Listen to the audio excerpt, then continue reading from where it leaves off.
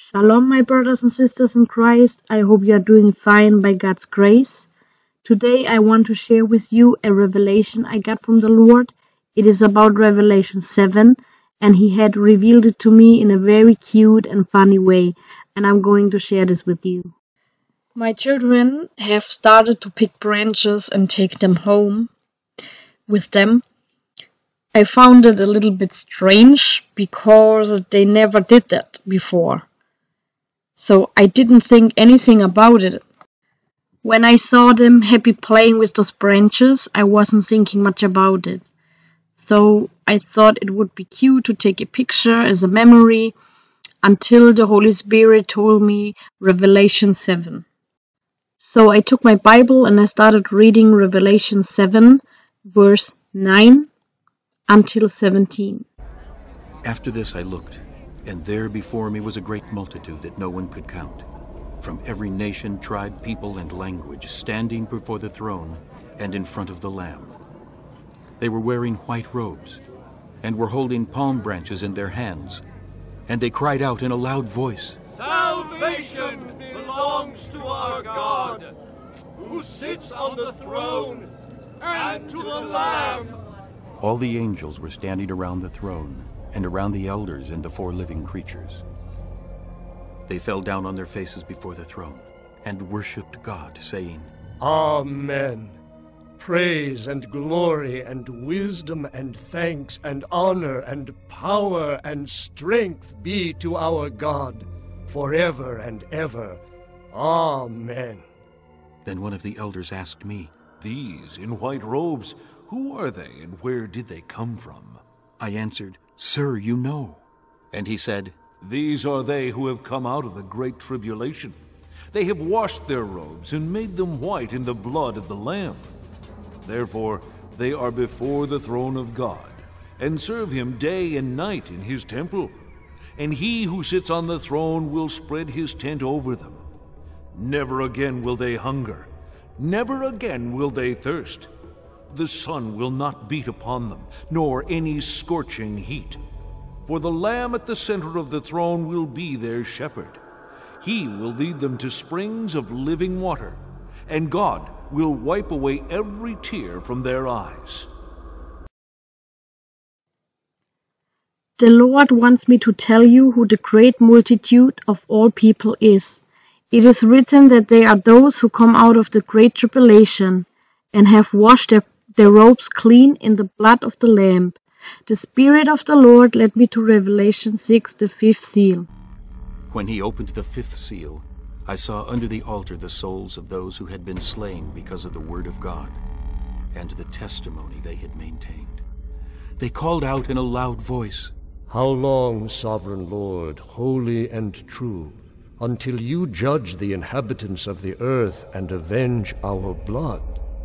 Then each of them was given a white robe, and they were told to wait a little longer, until the number of their fellow servants and brothers who were to be killed, as they had been, was completed.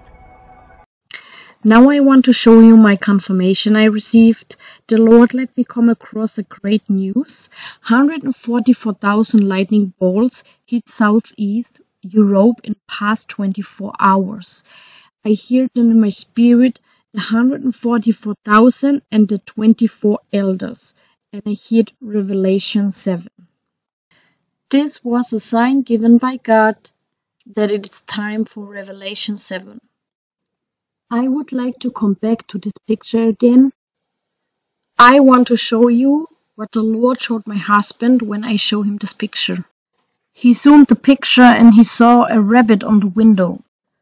So I looked up in Google what the spiritual meaning of a rabbit means. And it means sensitivity, gentleness, fertility, haste, new beginnings, the moon, and good luck.